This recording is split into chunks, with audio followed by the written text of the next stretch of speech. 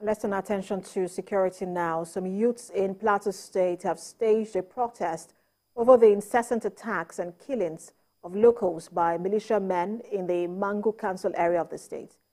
The youths are demanding the immediate removal of the Special Taskforce Commander, Operation Safe Haven, who they claim has compromised their mission and is now unable to impartially perform his duty of protecting lives and property of natives. A correspondent in Plateau State, Funam Joshua, reports.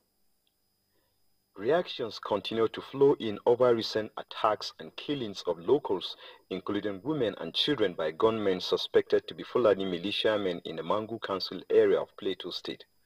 About 200 people are believed to have lost their lives in the attack, with many properties destroyed.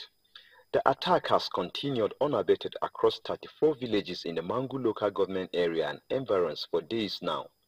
The leadership and members of the Plateau Youth Council come out in large numbers to protest these attacks and killing of. These killings and acts of terrorism are not coincidental nor random happenings.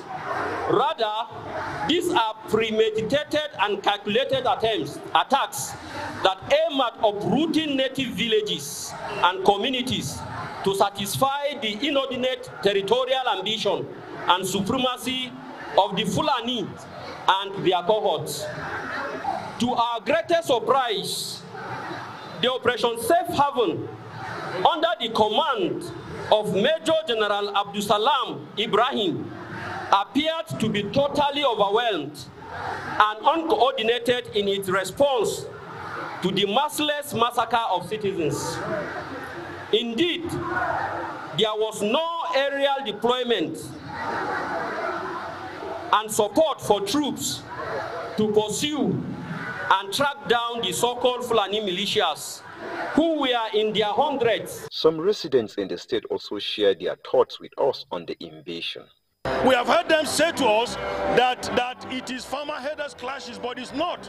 So we are saying that the government should arrest those responsible and bring them to book. We are calling for the total withdrawal of the Operation Safe Haven to be replaced by mobile police squadrons. This will largely help, because this is not the first time that such an operation or such a process has been set in motion here in the state, and we've seen results. The Plateau Youth Council are calling on the authorities to intensify more proactive measures toward putting an end to this dastardly act being perpetrated in various communities within the state. Funam Joshua, TVC News, Jos.